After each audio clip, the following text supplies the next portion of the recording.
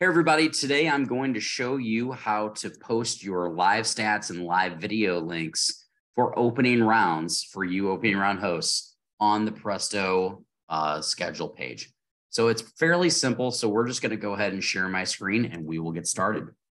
So as you can see, I'm at the login screen here. I am logging into naistats.prestosports.com admin. I highly recommend you use this rather than maybe the other link that you currently use to log in and put all this stuff in.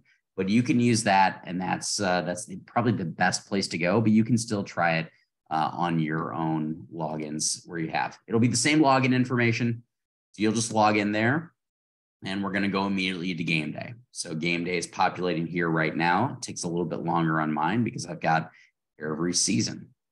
So it populates. We will scroll down and we'll go to NAIA women's soccer.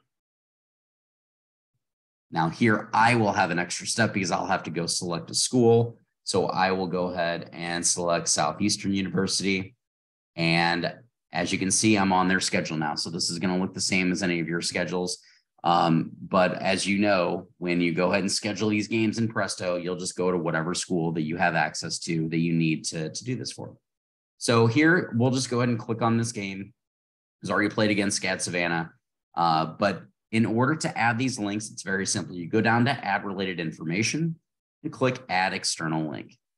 And here's where you have options on what to add. So you can either add a box score, you can add live stats, you can add video, everything right here. So if you're using something outside of Presto that's not going to show up on the national site, you can easily just go click live stats, and then you can enter the link for wherever your live stats are going through, whether it's Sidearm or any of the other providers like Stat Broadcast or whatever.